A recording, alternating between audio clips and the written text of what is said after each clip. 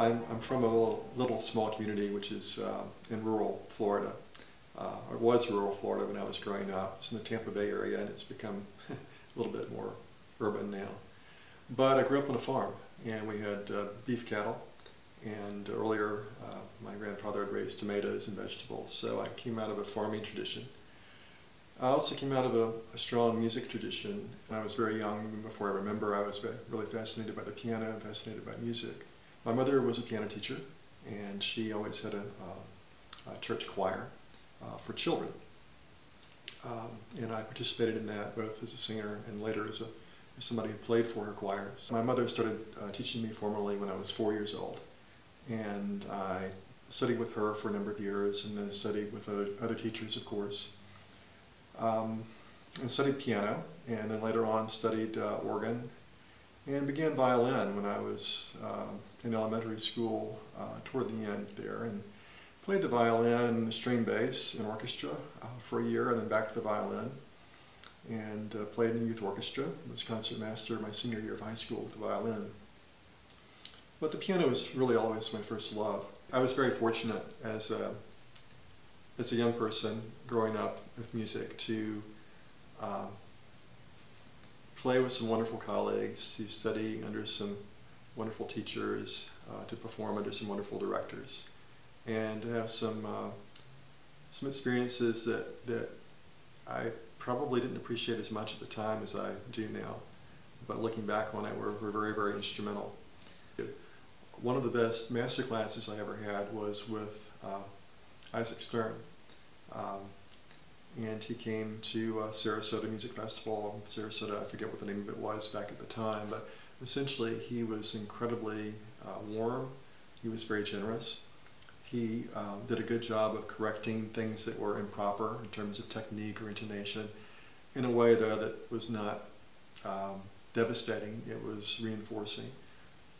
After college, after undergraduate years, I studied in Europe, first in Germany at the University of Mannheim, where I studied economics, and then at the London School of Economics, where I studied essentially international political economy, or the politics of the economic relations between nations. I went to Washington like a lot of younger people, working for somebody in the Congress, in this case a U.S. Senator from Florida, Walton Childs. He later became governor. And when he was running for governor, I came back to Florida, moved to Tallahassee, and so I started gigging with some guys in Tallahassee.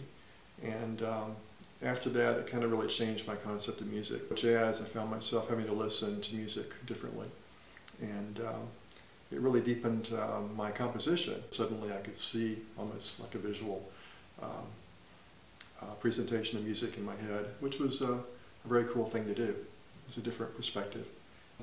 One of the things that I think really characterizes my music is trying to get a sense of perspective.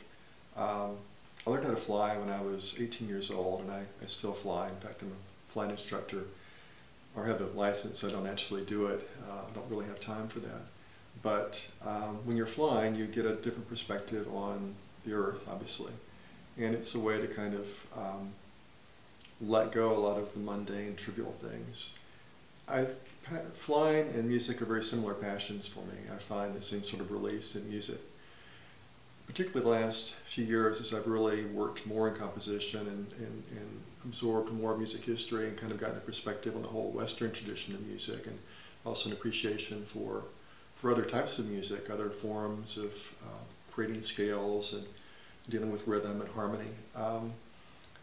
I find that I integrate different parts of my learning into my music. It's not just traditional Western music. It's now much more diverse, rhythmically and harmonically. I live in St. Petersburg, Florida, although I do spend a lot of time in Washington as well, still. But what I'm really interested right now in, and what I find very compelling, is Berlin.